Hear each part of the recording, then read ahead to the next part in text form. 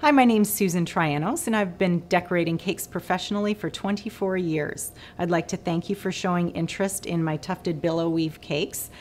Today we're going to be making a two-tiered wedding cake, similar to the pink one we have on display.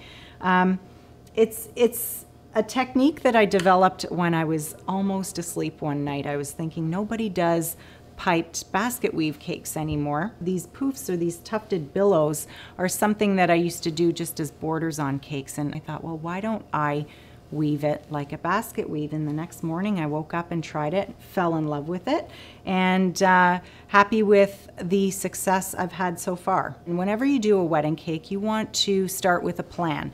So you want to think about elements that need to be done ahead of time and dried ahead of time, and then elements that are done right on the cake.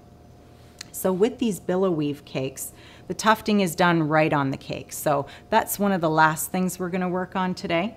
Obviously we have to cover our cake, but before we do that, we're going to work on all the elements that are needed to dry ahead of time, like our ribbon rows. And I chose the ribbon rows because the billow weaving looks a lot like fabric, so I wanted to carry that into the top of the cake as well. And then these little medallions or buttons that we use to hide all of our messy work, those need to dry ahead of time as well. So we're going to start with our medallions and our ribbon rows, and we'll work our way from there.